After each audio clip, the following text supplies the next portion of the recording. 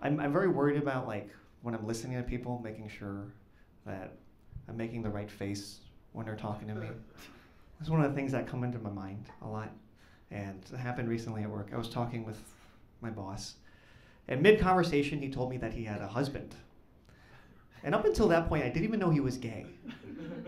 You ever find out someone's gay mid-conversation? And now all your energy is focused on not moving.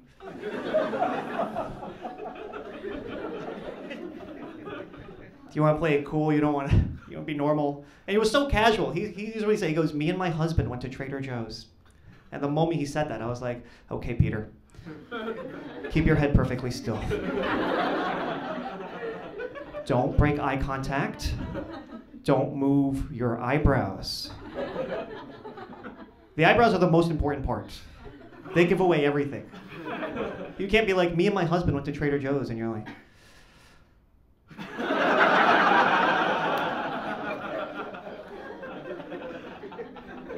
and I have to try to play it off. You're like, there's a Trader Joe's around here?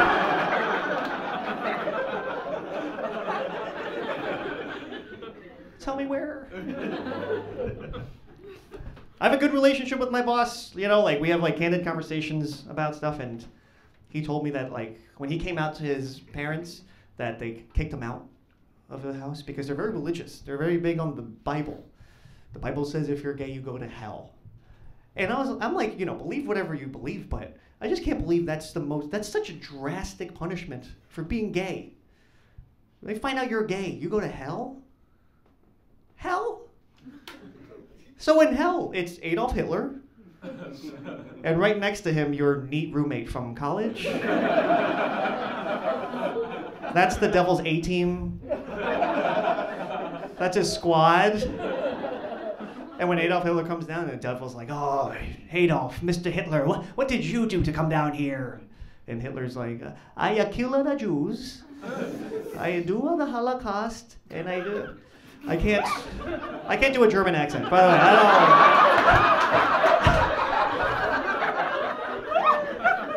I don't know if that's clear.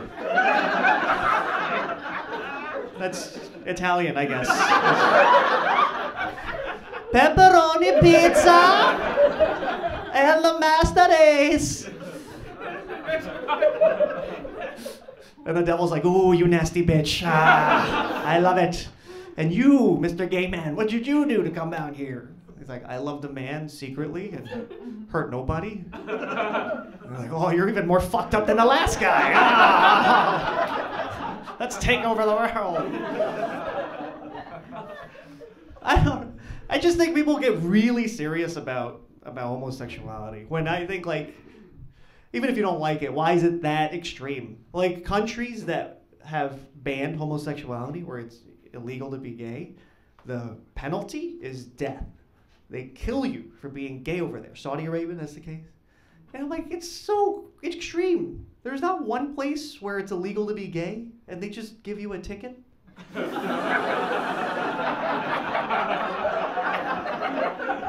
Just start small.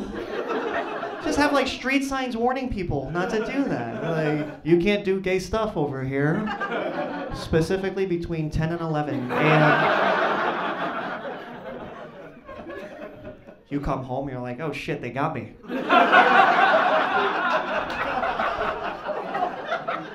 $100. You believe this shit?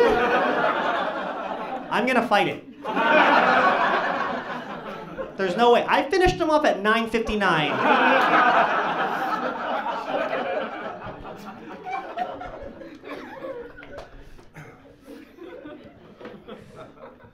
At my job, it's all right. Like I think it's okay. One thing that gets me though is every single day they do a 30-minute meeting about the finances and the health of the company, and it makes me want to run my head into the glass and fall out of the building. Every day they do that. But my boss tries his best to make it fun. He started bringing these like icebreakers, like questions to kind of get everyone loosened up. It's always the first slide of the PowerPoint. It'll be like, if you could have one breakfast for the rest of your life, would you rather French toast or waffles? And he'll look around like, yeah. No rules at this company. Anything can happen. And then people get really excited to answer these questions for children. There's this old lady at my job every day. Oh, she's so, every time, I love French toast. I put cinnamon on it, it's delicious. And then there's someone that has to debate her. Oh, waffles have squares.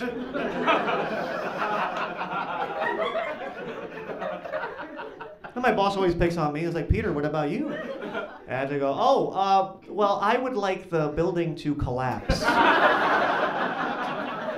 And for there to be 0 survivors. Is that okay? He likes picking on me a lot. He just does that. One time, the first line, if a genie were to grant you 3 wishes, what would they be? Peter. I had to like come up with something right away. Oh, my first wish would be for the company to finish in the strongest financial quarter ever. That's all 3 of my wishes. I just want the company to grow. I can't say the truth at work. My wishes at a workplace do not fit. They're inappropriate and weird.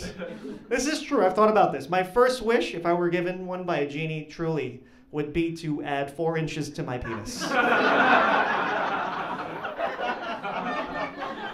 100% true. And I used to think it was stupid, and I was like, no, this is a good idea. Because what else would I wish for? Of like $1 million? If I work hard enough, maybe one day I'll make $1 million. But no matter what I do,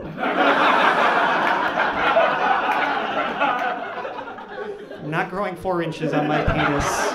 No matter how much weight I'm tying to the end of it and throwing it off a bridge or something. So that would be my first wish to the genie, I guess. But I also would have to be like specific because genies like to trick you. So I'd have to word it a specific way. I'd be like, oh, my first wish is to add 4 inches to the front of my penis. And even then he might get me. He goes, all right, here's your 4 inches. And it goes shaft, head, and shaft again. He seals it off. It's like an elbow. I can't use it. It's not going to be fast either. He's going to make it slow and painful. I have to push it out.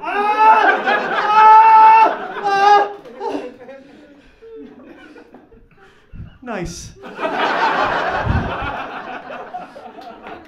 Who knows? Maybe I like it so much, I'm like, you know what? For my second wish, 4 more inches. Come on. 4 more. All right, at that point, it's stupid. At that point, the genie would be like, what the fuck are we doing? 2 wishes on your dick? I've been sitting in a lamp for 400 years, and I came out for this bullshit?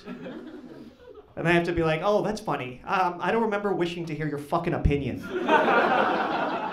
You know what? Just for your sass, my third wish is for you to suck my now big dick. How about that, asshole?